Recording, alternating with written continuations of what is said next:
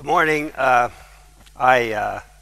got here yesterday afternoon and I've already met a lot of interesting people and saw a lot of interesting things. I'm going to cover 3 areas in the next 15 to 20 minutes, so it'll be at about the 65,000 feet level. Talk a little bit about U.S. manufacturing and policy, strategies, some manufacturing innovation, and then conclude with the IMS program. And the theme of the whole area will be collaboration. So U.S. manufacturing strategy and policy, we do about $1.6 trillion in manufacturing, and it represents about 60% of the U.S. exports. Also, the manufacturing industry accounts for about 70% of the public sector R&D in the United States. We are losing ground, however, as trade gap is starting to widen to about $100 billion. So this has got people concerned. The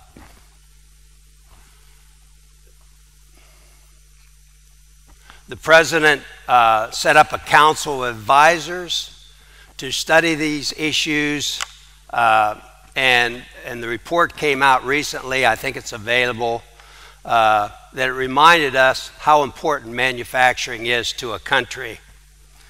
And the government should play an important role through the development of innovation policy. Now, the government's always supported basic research with the universities, but this report suggested that we also should co-invest in pre-competitive applied research and development. Does that sound familiar? Think the framework programs in the EU. So this PCAS report also looked at other areas like taxes and trade and workforce requirements. It's a pretty comprehensive report. Given the recommendations out of the report, the President has made revitalization of manufacturing a key part of his economic strategy. We feel like in the United States, the U.S. manufacturers face about a 20% cost burden over other developed countries. There's some charts there. I don't know if you can read them, and I have a bunch of backup charts that if you go to the website, you'll probably be able to pick up facts on things. But this 20%, a lot of it is caused by just corporate taxes. And we do have the highest. Japan was kind of tied with us in 2010, but they've lowered their taxes a little bit. So we're sitting at a 40% burden. And I think the government is now recognizing that that's not necessarily a good thing. So the President has established an Office of Manufacturing Policy, and we've never really had that. And it's going to be co-chaired by the Secretary of Commerce and the Director of the National Economic Council. The President's FY13 budget for advanced manufacturing is $2.2 billion US dollars, and that's about a 19% increase over 2012. So that's good news for at least US manufacturers. There's other policy issues that are in the backup slides that I won't go into now. But let me just say that the President understands that to build an economy at last, you need a very strong manufacturing sector. We all knew that all along, but some people were just realizing that you got to build things. It's important.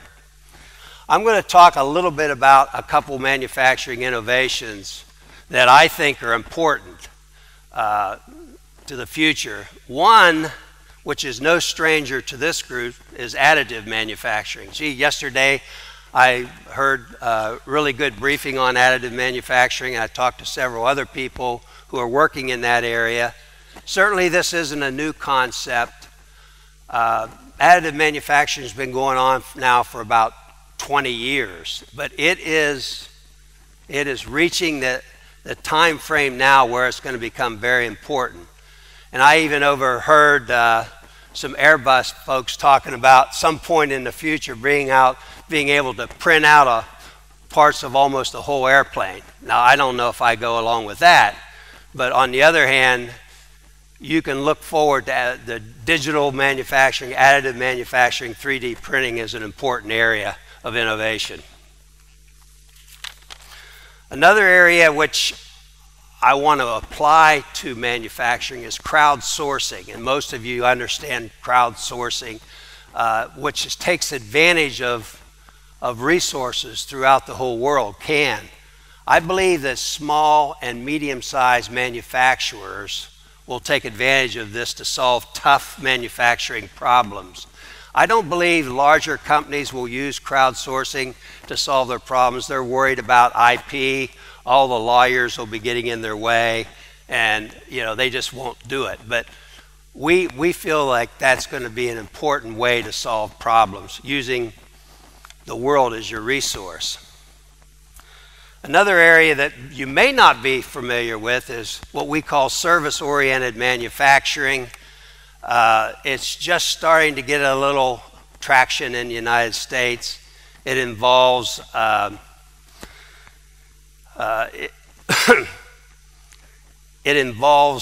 service-oriented architectures, cloud computing.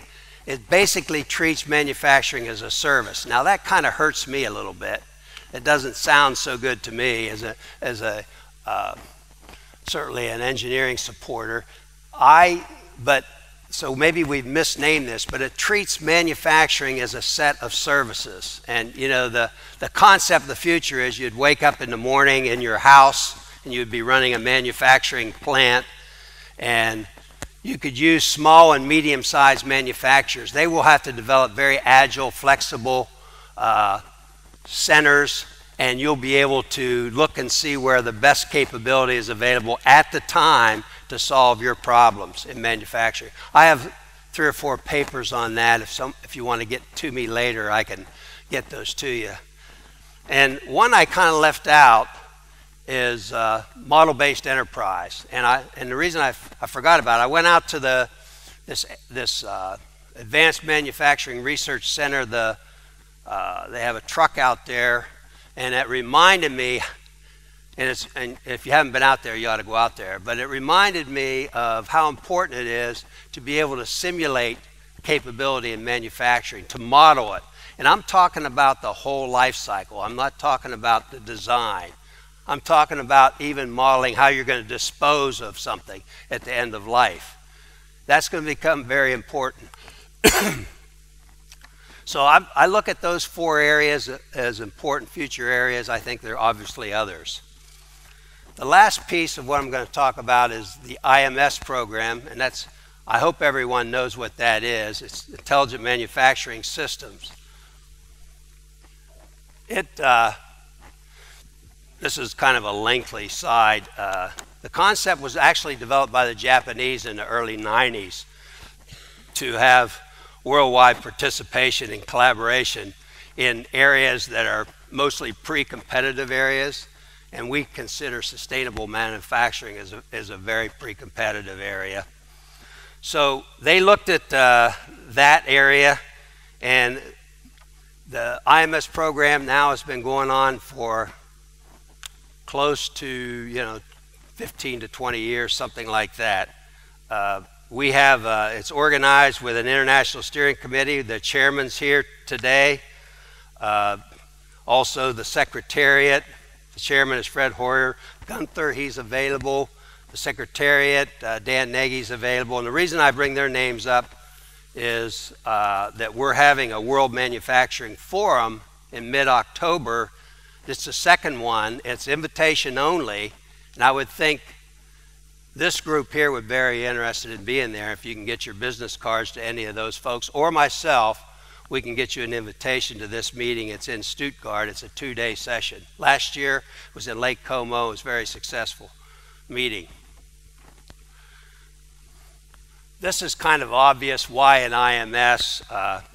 We now, we're certainly wired internationally. It gives us an opportunity to collaborate more. This is not just bilateral collaborations, it's multilateral collaborations. And I think it's a very effective way to do a lot of your pre-competitive manufacturing work.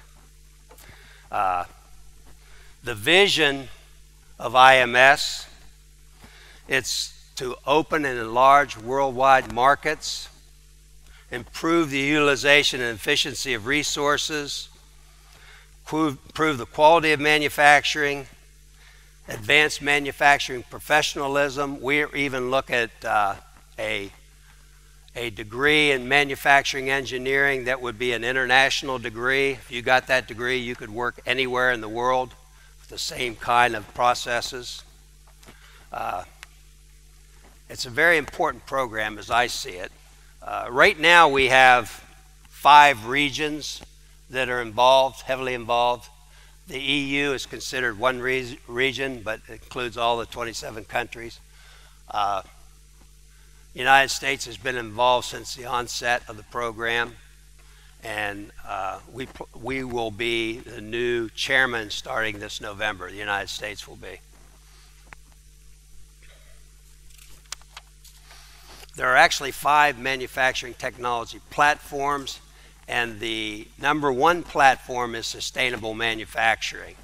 And we see that as a huge area in the future, and it's going to require collaboration across the international front to make it happen. So how do you get involved in an IMS program? One thing is there needs to be 3 participating regions. The program has got to be at least $1 million or more overall and last 12 months. But it can be put together with a simple MOU.